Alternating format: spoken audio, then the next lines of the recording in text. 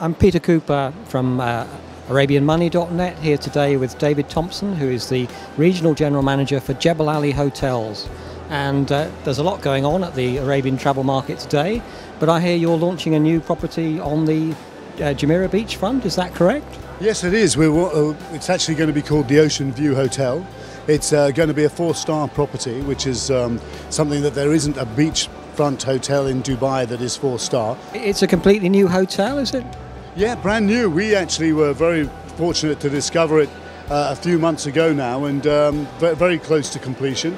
And we were able to effect the purchase in January this year. Great, and at the original Jebel Hotel, I believe you're adding some rooms there as well too, or to part of it.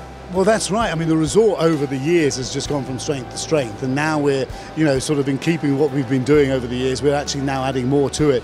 So we've got another 74 junior suites and suites being added to Palm Tree Court, which is the sort of the higher end of the property. I believe there's going to be a super luxury suite there as well. Is that right? Yes, there is. We have a top floor suite. Basically, Palm Tree Court villas are made up of 3 floors, and on the top floor we have a 2-bedroom suite, which is going to be stunning. So we're very excited. That's with the views over the Palm Jebel Ali then, as opposed to the Palm Jumeirah. With views over the Palm Jebel Ali, yes, which is completed, but not doing too much at the moment. No, although they do seem to be working on some of the access roads. I saw.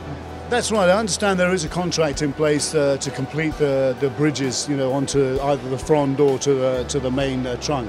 I think that's what's being done at the moment. Fine. Anything else coming up in the group? Well, yes. I mean, we have been for quite some time now awaiting the opening of our small resort in the Seychelles. That is the